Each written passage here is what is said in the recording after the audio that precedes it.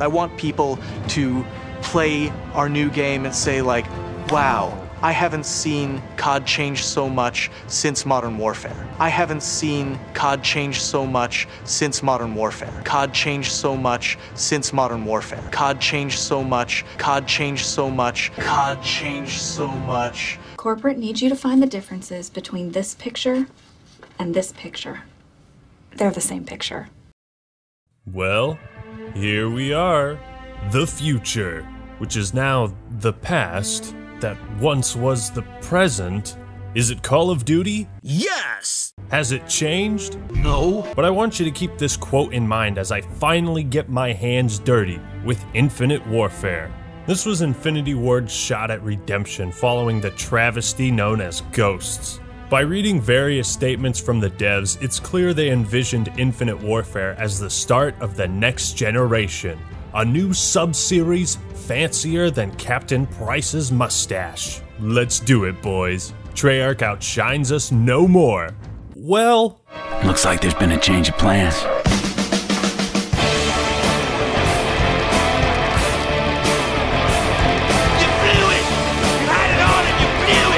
Infinite Warfare became one of the most notorious COD games faster than you can say new dog model. But why the hate, you ask?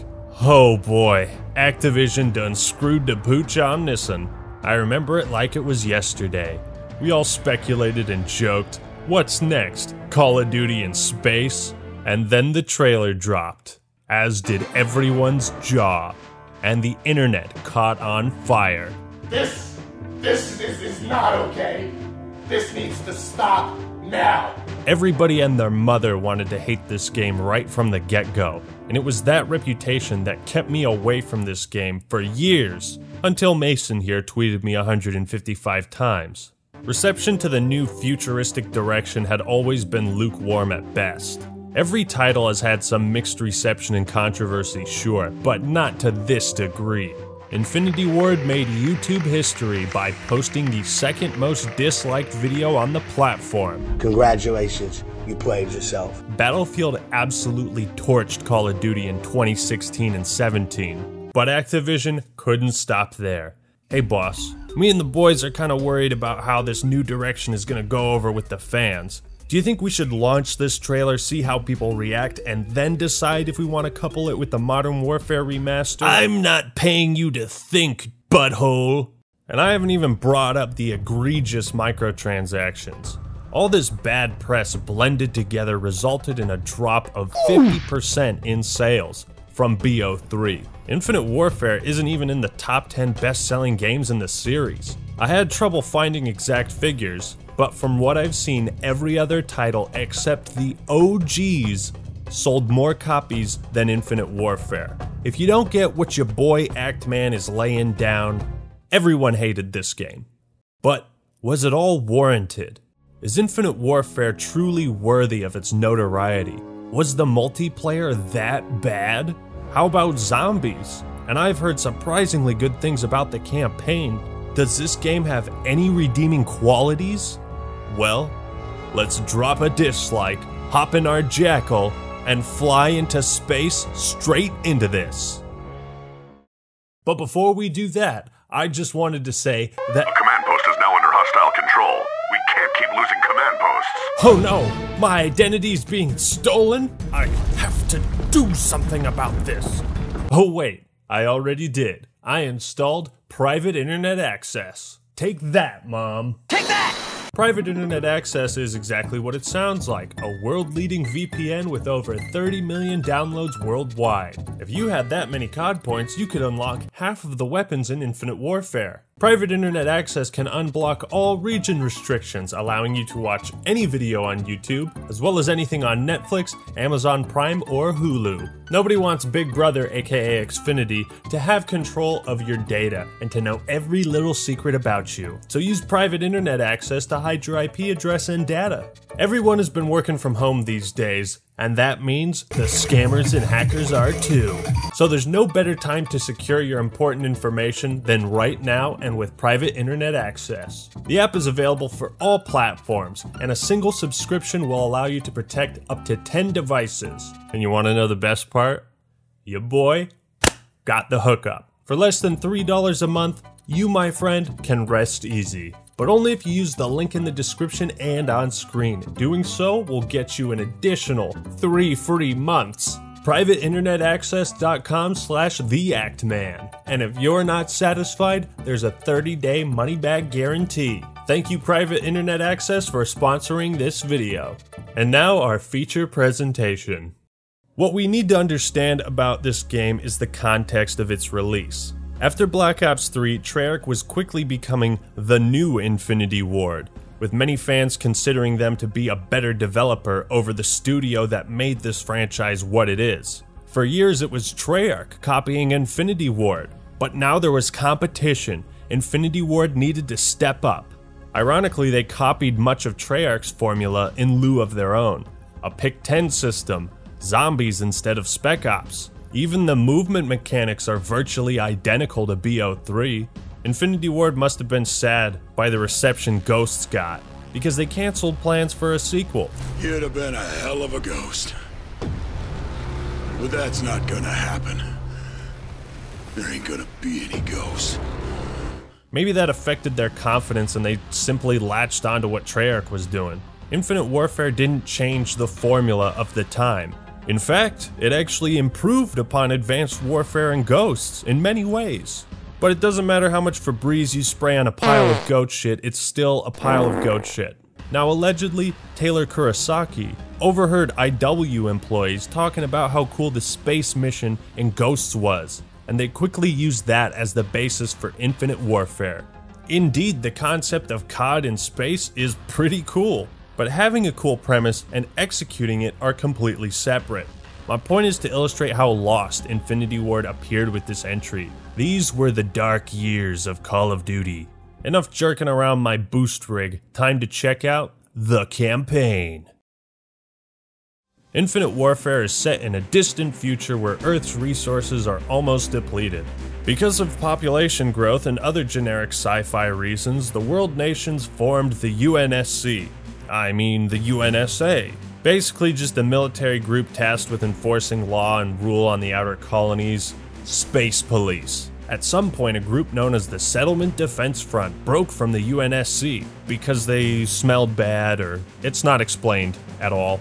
The SDF are bad guys who, how would I describe them? We know nothing about their language, their history, or what they look like, but we can assume this. They stand for everything we don't stand for. The sun, the moon, and the stars would have disappeared long ago had they happened to be in the reach of predatory human hands. In a game published by Activision? That's what you call ironic.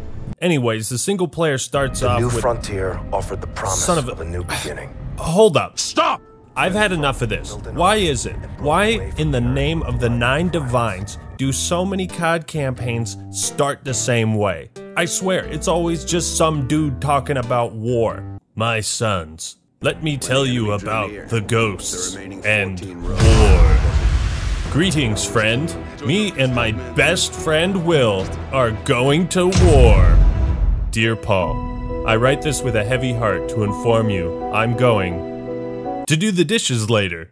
Just kidding. I'm headed to war. Are we just gonna pretend like the intros for COD 4 and Black Ops don't exist? Why you always be explaining the backstory and setting to me, huh? Don't tell me how the Settlement Defense Front broke from the Earth. Just show it to me. Have me play through the whole secession. Make parallels to the American Civil War. Okay, I'm done.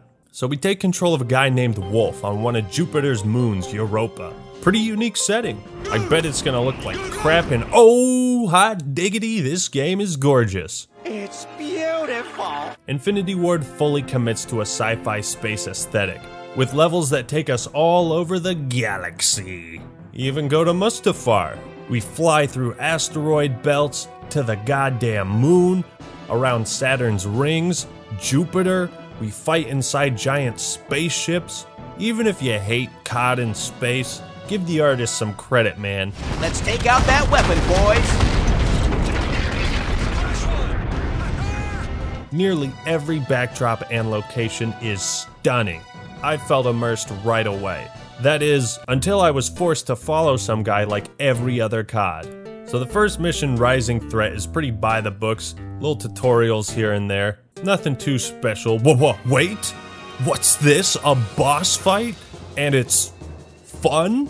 No, this can't be. The script says I'm not supposed to be having fun. Yeah, this is actually awesome. It's got a health bar, I'm shooting it with a laser. So after taking out the giant mech, boom, 6 more appear. Wolf shoots a giant laser which sends him and his crew out into the barren ice. Everything appears to be a-okay until... Get him up, he needs air. Jonathan Snowington. Looks like winter came after all. Catch your breath, Junior. No, I don't want air. I don't want it. My men need medical. You care about your men? Yes, sir, I do.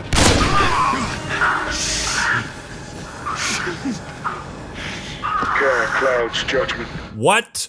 This is the most cliche thing you could have a villain do at the start. I'm so badass, I kill my own men without looking at them. Just to show you how little I care about human life. That makes me compelling and cool.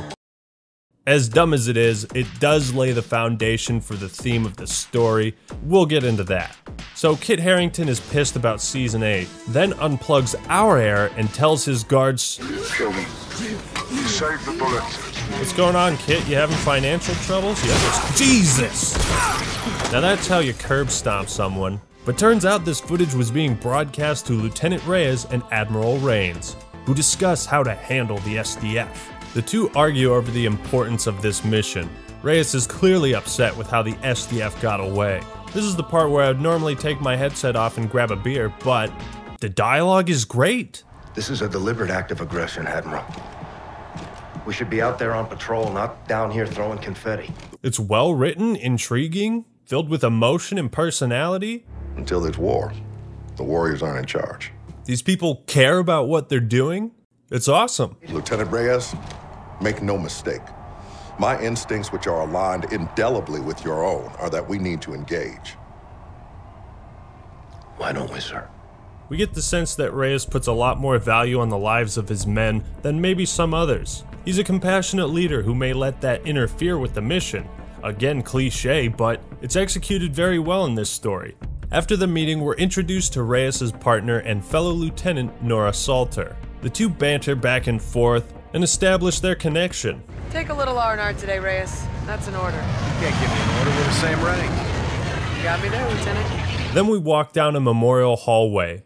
Not a list you want to make. Peace to the fallen. The detailed environments and graphics are beautiful, and I love that Infinite Warfare is grounding the story in reality. People die in war, and it's tragic. And this celebration scene, do I really need to say anything? I could stare at it for hours. But then we meet up with Ethan, a robot who gives HK-47 a run for his money. This guy's great. Program for combat? Thoroughly, ma'am. Born to kill. Look like you can kick some serious ass. Well, now you're just making me blush, sir. While you're distracted by the charming dialogue, a sinister plot brews. We're shot down. Reyes and the gang fight their way through the war-torn city and capture a dude named Raya, taking the fight to space before landing on the Pillar of Autumn. I mean Retribution, the largest ship in the fleet. Turns out the captain who runs it was taken out, and so Lieutenant Reyes is given full command of the ship. Right off the bat, it was clear to me Infinite Warfare wouldn't be a snooze fest like Ghosts in AW. But let's switch gears for a moment. We need to ask the big question. Is the campaign even fun? At the very least, Infinite Warfare improves on many aspects we saw in Ghosts and AW. It really does feel like an evolution from Advanced Warfare. For one, every mechanic the developers introduce has a purpose. That's right, no stupid one-off gimmicks or heavily scripted linear sequences. Heck, I don't even think there's an on-rails turret section here. That's probably a first for this series. The developers put the power in your hands. Hacking robots is something you can do at any time. It makes the campaign much more dynamic because the player can choose when, where, and how they use the tools they have. rather than being forced and told, hey, look up, shoot the grapple hook. Now do it again. Do it again. Do it again. Do it again. Do it again. We are not slaves to the developer's will. The game still holds your hand, just not as much. You got some cool new gadgets as well, like anti-gravity grenades, seeker bots,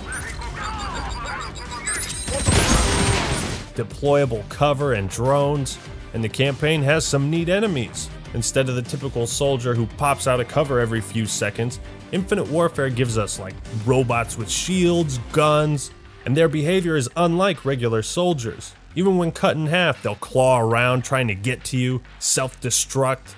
What makes the campaign unique is its focus on 3 types of missions: standard boots on the ground, zero-G in space, and space battles with the Jackal. Oftentimes you'll have a combination of the 3 in a single level, and the transition is seamless. You'll be pumping dudes full of energy bolts, next moment you hop in a Jackal and fly to space to assault the main carrier. Beyond that, Infinite Warfare takes notes from BO2 by giving players side missions they can tackle in any order. Throughout the single player, I felt like I had way more agency over the game than I had in previous titles. Not to mention you can customize loadouts as you unlock new perks, attachments, and weapons. Now space battles are a big highlight. This is not a drill. Repeat, this is not a drill. Nowhere in COD's history has a game ever committed so hard to something that wasn't traditional. Thankfully, you aren't stuck flying in one direction or on a set path. I can't tell if it's sad or amazing that that's one of the biggest innovations. The Jackal controls pretty well, though it's not realistic. Dogfighting is intense, man. Enemy fighters coming at you, Fox! You've got an enemy on your tail! Do a barrel roll! Let me get a piece of that action, Fox! Taking out the giant ships is satisfying. Here's the problem. The flight mechanics aren't deep enough to warrant being 1/3 of the game. This ain't no Battlefront 2 space battles or Battlefield flight controls. Sometimes these sections are so disorienting, it's just a mess of colors, pixels, and gunfire. And then you got the standard boots on the ground type missions, which ain't half bad. And then there's zero-G levels. You can control your verticality, float up and down at will, grapple onto asteroids, ships, or even enemies. I absolutely adore these sections, but there is some wasted potential. While Infinite Warfare takes a different approach to the types of levels, the campaign unfortunately squanders its true potential, because the level design is still adhering to the linear COD formula. Operation Phoenix is a perfect idea. They put you in this wide open zero-G area, asteroids all around, but then they're like, okay, now follow this NPC. What is this, Assassin's Creed? Come on, man, why not put a bunch of soldiers and ships patrolling all over, let me clear them out or make my way to the ship on my own? Doesn't that sound familiar? There are quite a few kick-ass missions, none better than Dark Quarry, where the game takes on a more horror-esque atmosphere. And I gotta say, it works pretty well, investigating this desolate space station, letting the atmosphere creep into the room. I want to see more of this. Despite how much the promotional material emphasized advanced movement, it is laughable, like an afterthought. Wall running is used maybe 2 to 3 times in the entire campaign. So why is it even here? I didn't expect Infinite Warfare to be as free-flowing as Titanfall, but good lord, you can play this like any other COD in the boots on the ground missions. I said it with Advanced Warfare, I'll say it here. The setting is futuristic, the level design is not. The levels are extremely aggravating. Often you'll have like 3 minutes of combat immediately followed by waiting in an elevator, waiting for a door to open, pressing X to open a door, or waiting for an NPC to unfuck their programming and get on with it.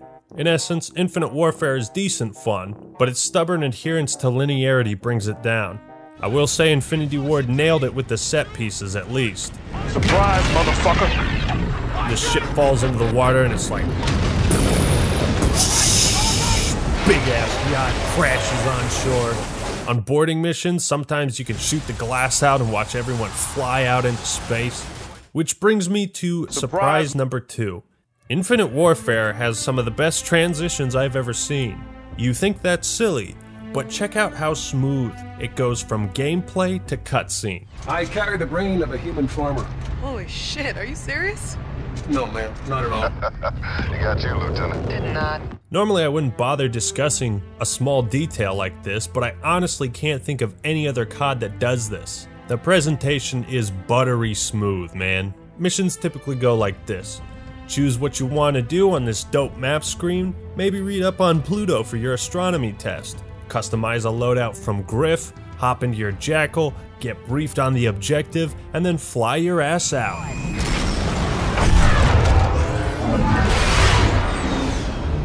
Some may call this tedious, but I call them treasures. I think it's immersive. You really feel like you're gearing up for an epic battle. More than any other COD game, this one shows the inner workings of the military. Space battle missions don't just end, you have to land your Jackal, got this cool little robot that braces the impact. If you run out of missiles, another robot flies in and attaches them onto your ship. The Retribution is your hub world, and you can watch news segments just like StarCraft 2 except without the charm and wit. Check video and audio recordings, which are written really well, and give backstory on Reyes and the other characters. There's also this board of targets. It seems cool until you beat the game and realize maybe 3 of them have dialogue. So the gameplay is pretty good. The story starts out strong, introducing all the characters. We get witty banter between them, motivations, establishing shots, showing off the cool locations. The stage is set for a kick-ass adventure. Until the second act starts and the plot doesn't know what to do with itself. There's 7 main and 9 optional missions, so it's a 4-hour story stretched to 8. The optional missions are busy work. I mean, sure, we're attacking the SDF, but if you skip these levels, you're not missing out on anything. That's a problem, especially since the pacing gets totally fucked if you play them. Unlike Black Ops 2, which did the same, except it told 2 different stories in 2 time periods. This is one of the very, very rare games I've played where the characters are awesome and likable, but the plot sucks ass. With bad or mediocre stories, most times it's the other way around. An interesting plot is ruined by boring characters. Call of Duty protagonists are usually hit or miss. BO3 had some cookie cutter crap, Ghosts went for the silent protagonist, that didn't work. But one thing has remained common, and it's the fresh off the boat main character, who's new to everything and paves the way for endless exposition. But not here. Nick Reyes is a seasoned veteran, the highest ranking playable character in the series. He's confident, poised, motivated, and familiar with war. Playing as him, you feel like a leader, and everyone looks up to you. Supporting you are various minor characters that inhabit the ship: Gator, the navigator; Omar, a staff sergeant with attitude; Kashima, a light-hearted soldier who accompanies you on missions, and so on. They might not be the deepest characters, but they make it feel like a real military operation, and you learn to care about them. Speaking of which, your XO, is she, available? You know what? I think she is. That's good to know. Unfortunately, our main villain, Admiral Koch, has no motivation to speak of. He's presented in the most cliche ways possible. Obligatory scene of him taunting you over video. Gee, haven't seen that before. It's not the performance, it's the writing. The story is essentially, here are all these people with lives and personality, watch them get killed off one at a time. For every death, the pressure on Reyes to be a great leader gets stronger. Captain's duty is to get his men home alive, Staff Sergeant. Always, Lieutenant. Always. Now let's skip to the third act, which has Reyes and crew attempting to destroy the SDF orbital shipyard. They commandeer the Olympus Mons, take care of Koch, and Reyes needs to make sure everyone gets home safe. Along the way, many lives are lost. Sergeant Omar, Kashima, and Ethan, who heroically self-destructs in a manner Vegeta would be proud of. Good luck, Reyes. It's been an honor, sir. Honor was all mine, Metal One. Not gonna lie, I got a little emotional there. When it comes down to it, Reyes infiltrates the space station and knows there isn't a way out. It's the cycle of service and sacrifice, and even Reyes has to take one for the team. His last scene ends on a somber note. with the lieutenant drifting in space. His mission successful.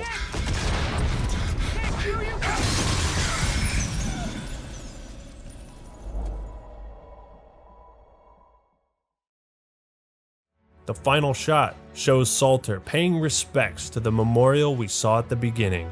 As it zooms in, we see the names of personnel who served us on the Retribution. We won't be forgotten. The end credits are bittersweet as you listen to audio logs left by your fallen comrades. Is this emotion I'm feeling? While Infinite Warfare's burden of leadership theme lacks all subtlety, I really did come out of the campaign with appreciation. It feels like there was passion behind telling this story. Some of the death scenes are so predictable it's funny. It's good to be in a fight with you, sir. 12 seconds later. But it's a classic war story juxtaposed by the unorthodox setting.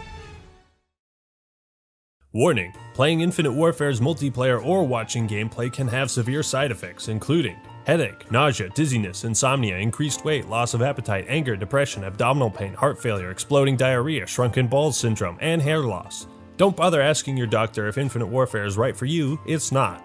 What is there to say about this multiplayer that hasn't already been said about your mom? My mother?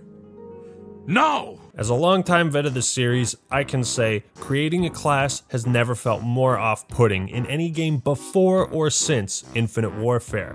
I don't even know where to start. It's like sorting through a dumpster to find the smelliest piece of trash. Create a class is overloaded with mechanics. It's a pick 10 system, which you'd think would be good enough, but then you got gun perks and a combat rig with extra perks called traits. You got this payload super weapon in addition to managing salvage and literally hundreds of different prototype weapons with all unique base traits that you have to try and memorize.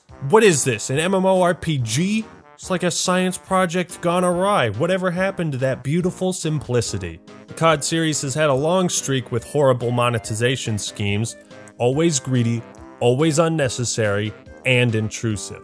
But this is the grand motherlode of terrible loot box systems. For these reviews, learning the customization can be fun or a chore, but I've never had to do it with 300 goddamn weapons. Gamble for an in-game advantage using real money, log in daily to create a pattern of addiction, buy our DLC model that hasn't changed in the last 6 years. The loot boxes have so many issues. In a good game, like Modern Warfare 2, the advantages higher level players get come in the form of attachments, perks, and an expanding arsenal all earned through gameplay.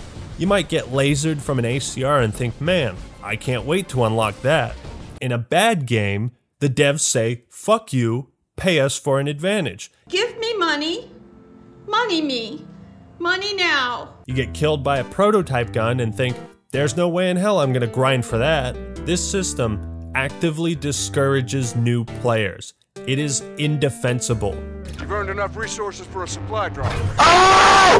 Oh my fucking god! Creating a class in this series has always been fun, even if the gameplay for some entries was lacking. But Infinite Warfare, hands down, has the worst customization in the franchise. But hey, it's still fun to shoot things, right? Wrong! I despise the weapon designs, sound effects are crap, snipers have the handling of an SMG, ADS time is non-existent, the latency, lag, and hit detection is out of this world.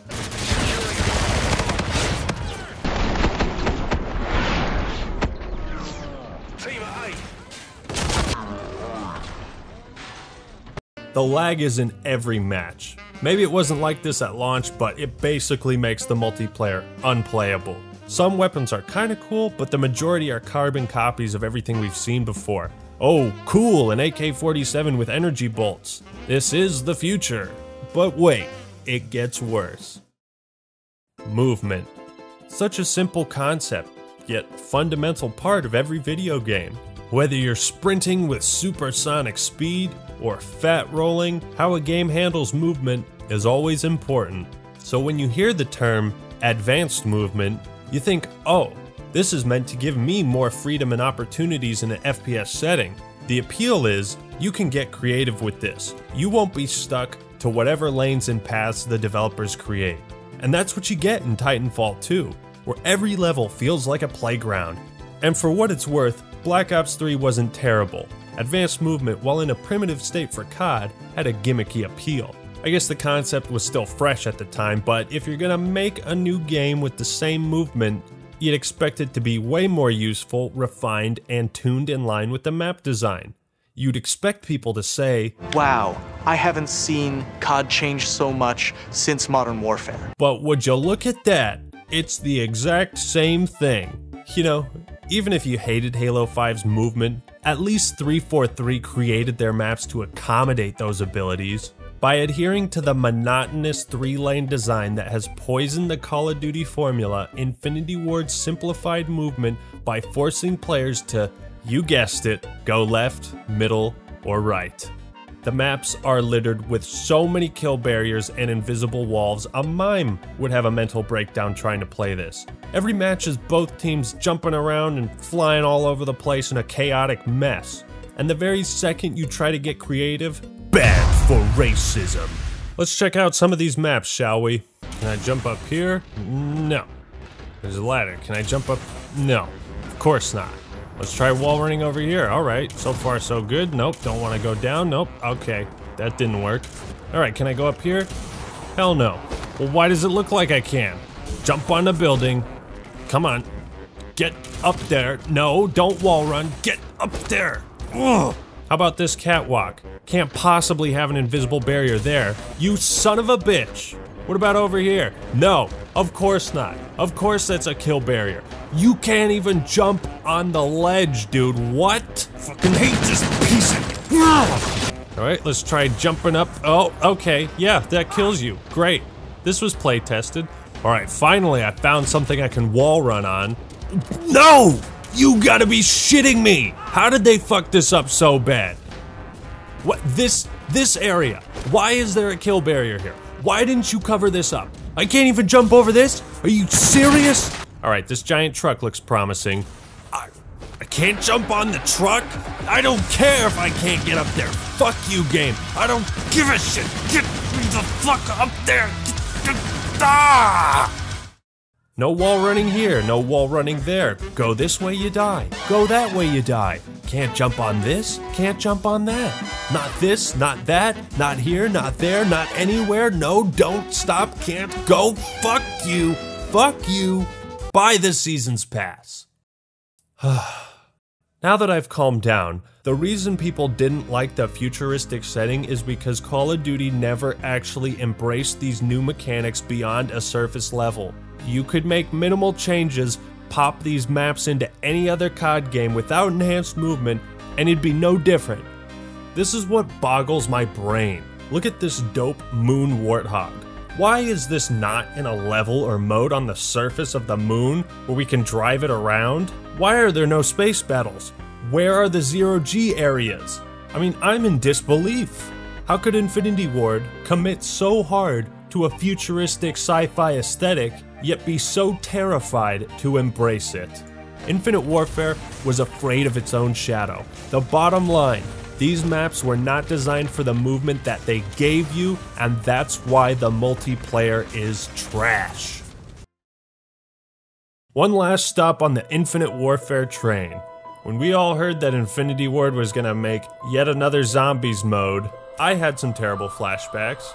As a studio, they'd struggled in the past to make a side mode as interesting, fun, and replayable as Treyarch. But let me tell you folks, Infinite Warfare Zombies is some straight fire. Spaceland is one of, if not the most detailed, stylish, and interactive environments in COD Zombies history. I'm like a kid at a carnival in this place. There's so much to do, tons of areas to explore.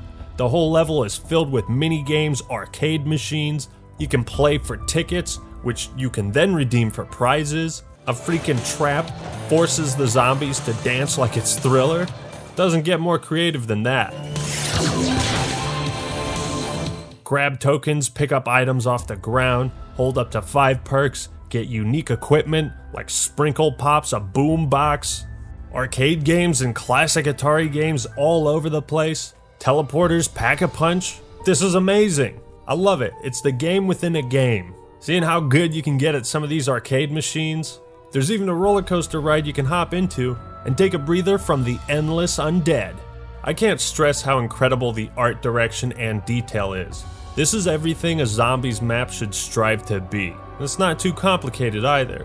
While I really enjoy the mode, I have a couple concerns. One being that this was the 5th COD in a row to have zombies or some kind of survival mode. Also, I don't exactly understand the setting. I mean, this is supposed to be Infinite Warfare. Why are we using futuristic guns in the 1980s? Despite these minor nitpicks, the allure of taking a break from editing and popping this bad boy in is too strong to resist. So hold up, I'm gonna be right back with the conclusion. At the end of the day, I know I'm shouting into the void about Infinite Warfare, but I think it's important to revisit older games and analyze their impact on the series. This game was ravaged by the fans, yet I feel like many people hated this game for the wrong reasons. But it's not our fault that we didn't embrace the setting, because it wasn't sold to us. Yeah, I don't think the setting and campaign deserved the backlash it got. The multiplayer did, but the style and aesthetic is awesome. Unfortunately, the main attraction, multiplayer, is a pay-to-win dumpster fire with some of the worst map design ever seen in AAA gaming. The multiplayer isn't just bad, it's offensive. The single player has its moments and for what it's worth is very unique. It's a relief to know there is a decent futuristic COD campaign out there. Zombies, while a great rendition, is out of place in an Infinity Ward game, and I can't give it too much credit because again, just the one map, even if it is a damn good one. It's safe to say that Infinite Warfare didn't live up to either Infinity Ward's or the fanbase's expectations. The developers tried to convince people that this is it, this is the new direction, but all we really saw was a carbon copy of Black Ops 3 and everything Treyarch implemented. 4 years later, what remains is nothing more than a curiosity, a warning to those who would stray from the path of light, turn away from their past, and tread into the realm of shadow. And that is why Call of Duty Infinite Warfare was so awesome and bad. Thank you all for watching, hope you enjoyed this video. Don't forget to sign up for private internet access by using the link on screen and in the description. Protect yourself for less than $3 a month and get 3 months free. Alright everyone, that's all I got for today. This is the Act Man signing out. Peace!